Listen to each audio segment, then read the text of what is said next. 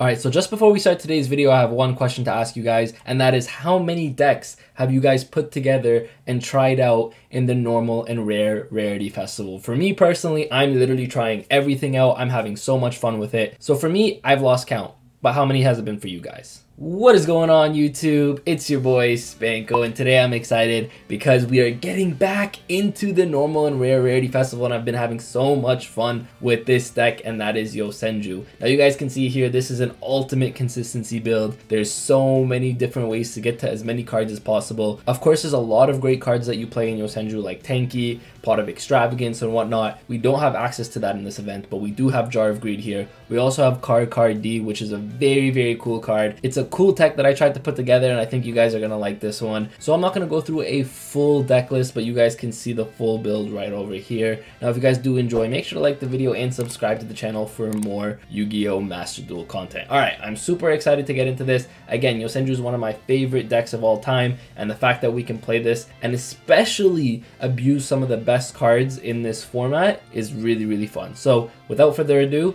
let's get into some duels. Now let me just say, it's a really good thing that we won the coin flip here, because you do want to go first with this deck always. However, at the end of the day, you are playing Yosenju, so it's actually not too bad going second either, and that's why I really enjoy playing this deck. But again, you want to go first. You're playing so many trap cards. If you open, I was just about to say 1 to 2 Yosenjus and traps, you are in such a good spot. Here we didn't see the card D, but that's fine. We have the Jar of Greed, and Jar of Greed is going to keep our consistency going. Another reason why I really like Jar of Greed is because it's a chainable trap. What I mean by that is a lot of people are playing MST in this format. If they MST target my Jar of Greed, I can chain it and I won't have to worry about losing the card for nothing. Whereas something like Sakuretsu Armor, something like Compulsory Evacuation Device, if he just goes and MSTs it now, I can't do anything with it, right? So that's why I really like Jar of Greed in this deck, and it keeps the deck really consistent. Honestly, we'll find out what we're playing against here. I think it's just going to be a T set, okay. Anything else? No, it seems. Okay, we're fine. We have a comma 1 as well as a Sujik, which is really powerful. So I think we're in a pretty good spot here. The only thing we really lose to is like Torrential. Now on his end phase, I'm probably just gonna go Jar of Greed, get the free draw over here as fast as possible. The Draining Shield's a really nice battle trap that you guys can play. Again, look, we're always gonna have resources. The Yosenju's coming back to your hand at the end of each turn means that you're always gonna have resources. So here we're gonna summon the comma 1, and we're just gonna straight up go. Okay, it doesn't look like he has anything to chain here. So we're just going to go here, we're going to activate our Stujik, boost our comma 1's attack. Here the thing is, comma 1 has this really neat effect where you can bounce a card, but it has to be face up. So because of that, we actually can't bounce a card here. But 2600 should be enough to get over anything that he put in defense position here. Beautiful. We go Stujik for 1000 directly to the face. We have 2 cards that we're going to set. This is so beautiful because our opponent's not going to be able to play through this. And our end phase, these are going to come right back to our hand, so we're not going to worry about losing them to, like, you know, either him destroying them by battle, by card effect, whatever. They're going to be in our hand at all points. He has to play through a Floodgate Trap Hole, a Sakuretsu Armor, a Compulse, as well as a Draining Shield. This is insane. I don't see my opponent playing out of this one, to be honest with you. We're going to do a lot of poke damage here. If we draw a 3rd Yosenju monster at this point, we just, I think, automatically win really at that point. So here we're in a really good spot. I'm not really sure how far he can go. The 2 set cards didn't seem like they were going to do anything when I was summoning my commas. So I think we're good, honestly. I don't think we have to worry about anything here. Alright, so here is kind of where I sit down and I think, okay, do I just stop this summon? But probably not going to do that because he probably does have another Lunalight monster. He had to use his Monster Reborn for this. So I think if he does have a second Lunalight monster, it doesn't matter really what he goes into, because we have the Floodgate for any of the fusion monsters he summons. Because I know those fusion monsters can help OTK really easily. So we have the Floodgate for that. Sakuretsu also for that. Compulse also for that. Oh my goodness, we're in such a good spot here. And I believe he used the Graveyard effect to add a card from his deck. That's fine. So we will have a second Lunalight here, which is kind of cool. I think he can go Black Sheep. Is it Black Sheep or Butterfly? Butterfly, there you go. I'll let everything go through at this point. I don't want to stop anything right now. I don't think there's anything worth stopping. Again, like, we have all the cards to stop anything he needs to do. If I stop him now, there's a chance that he can continue going. But if I stop him when he summons his big boss monster, he's kind of stuck at that point. So here I think it's okay. He's going to add a poly. This is what I expected. He's going to add the poly. He's going to make a fusion monster. As soon as he makes that fusion monster, that's when we flip one of our trap cards, stop him from playing, and I think we'll be in a good spot here. So let's just honestly let him go through his turn. There's nothing really that I can do at the moment. Okay, so this is going to be fine. I'm going to let him go poly.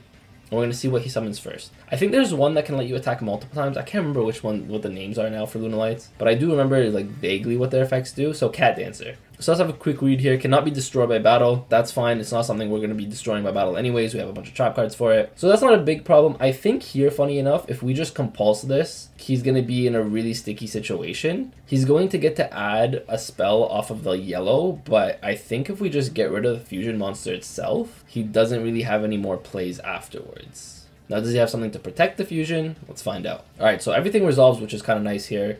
Compulse is going to bounce that back. He's going to add a spell. I think the perfume or whatever is a once per turn. Yeah, light perfume is a once per turn, so I don't have to worry about him using that again.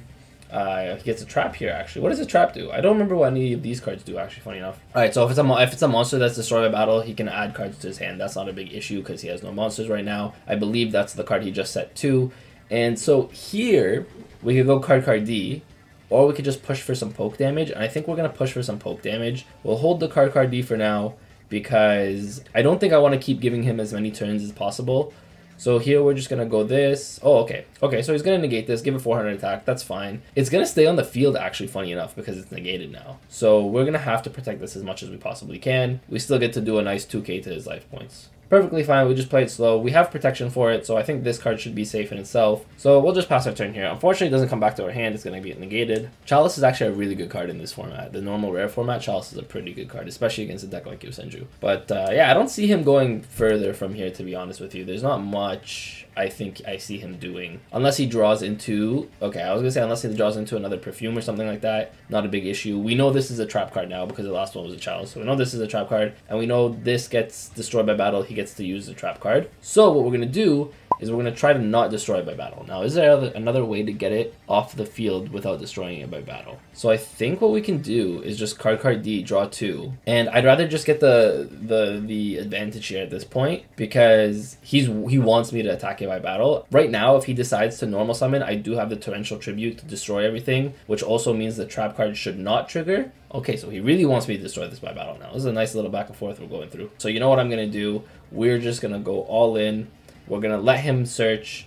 I don't care. We have too many trap cards to lose anyways. I do not mind if he gets to search and he gets some advantage because I think we have enough defensive cards where it won't matter anyways. So we're just going to boost up our comma 1 and we're just going to go straight into our battle phase over here. So let's attack with the 2600 just because, yep, I knew that was a good play because you never know what these cards have, especially for the defense. So this is fine. I'll let that go through. That's not a big issue for us. The thing is, really, it doesn't matter what he adds. The blue cat's pretty good, I would say, but it doesn't really matter what he adds here because we do some pretty big damage. I'm going to set this Sakuretsu armor. I'm going to keep the Floodgate in hand, and we're just going to go into our end phase. These two are going to come back to our hand, so our resources are fine. He has a blue cat, really, that's all he has, and we have a ton of trap. If he can play through 5 back row, kudos, but I don't see a way he's going to play through 5 back row here. Alright, so he gets to a fusion, because he'll get the poly, and I know he has the traps, or his monsters in his hand, so I think we're actually in a decent spot here. Because it doesn't matter, again, what he goes into, because we have too much back row for him. So he goes into Cat Dancer again here, funny enough, which I could torrential our entire board, or I could just floodgate it, and I think that might even just be the better play here. Because then it's stuck in defense position, you can't really do anything with it. And then on our next turn, we do the exact same thing. We summon a comma, we summon the Sujik, we attack over it, and then we have 2600 damage here. Unless these back row are something important, I think we're in a good spot here. I mean, I think we just go for game here, really. We just go comma 1, and we are going to summon the Sujik. We go Sujik effect, targeting the comma. Oh, wait a second. This can't be destroyed by battle, can it? Is that how it was worded? I can't remember. Yeah, I don't think it can be destroyed by battle. Alright, that's fine. You know what? That's okay, because now that it's face up, actually, I can use the effect of comma 1 to bounce it back. So that's even better. Because now I think we're just in the best spot we can be. Because now he has no cards in hand. He's playing with 2 back row that really I don't think do anything. So we're just going to set the Floodgate again and go into our end phase. I think we got it from here. I don't see a way for him to win.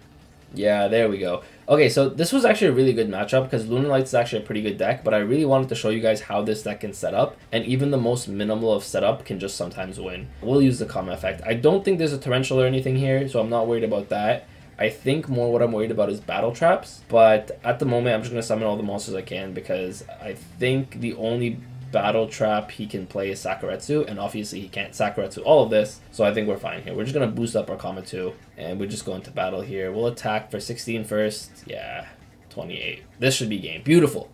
So this is what I mean. This is a perfect example of how the deck plays, where you really can control the game state. Your opponent can have plays, can have combos, but as soon as you can control the game state, you're in a perfectly good position here. So that's really how the deck plays, and that's really what the most enjoyable part of the deck is. No matter how many turns you go back and forth, you're always going to out-resource your opponent. So here's a quick look at the deck again for anyone who wants to see. We're playing triple card D, triple comma 1, triple comma 2, triple comma 3, double Sujik. I'm just showing you guys the names, so if you guys want to build this for yourselves, you guys can see the names. You're playing 1 Godarla, 1 Jizukiru. These are really good as well because, I mean, playing Kaijus is never a bad thing, especially in a deck like this where you can summon a Kaiju to your opponent's side of the field and then combo 1, bounce it right back to your hand. It's really good. Triple MST, double Ring of Destruction, triple Torrential Tribute, double Jar of Greed, triple Bottomless, triple Sakuretsu, triple Compulse, double Draining Shield, as well as triple Floodgate. Now, the extra deck, you guys can take a look. I'll just press them one by one so you guys can see the names.